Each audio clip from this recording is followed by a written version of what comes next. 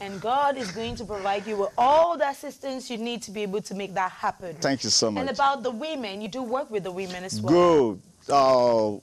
We have actually reached out to 800 widows in 2021. 800 widows in Fumbot and in Santa subdivision. 800 widows.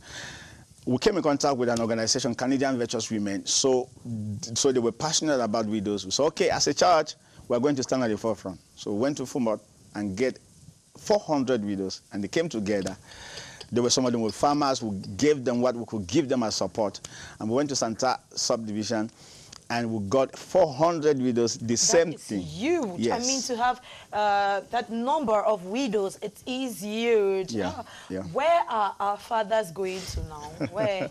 Fathers, please, you guys should stay back with us and our mothers. You guys should not just be rushing. Because when we talk about 800 widows from just Santa and Mbui, yes, that's what you and said. Fumbot, yes. Fumbot, yes. sorry. You begin to imagine, meaning that we have at least 800 fathers who have left us. Yes. Yeah. Yes. At least 800. Let's just say maybe 500, because some get married to more than one wife. So some might just have, a man can have 3 widows at the end of the day. So it's not actually 800 women for 800 men. But at the same time, it's still too much. Really too much.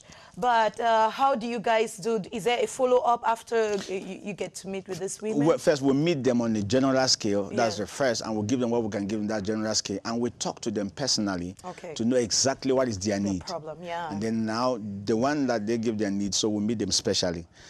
We follow those people. Okay. But the other ones is general. Okay. Yeah, but we follow these people who have a specific need, because we want to make sure that we meet their need.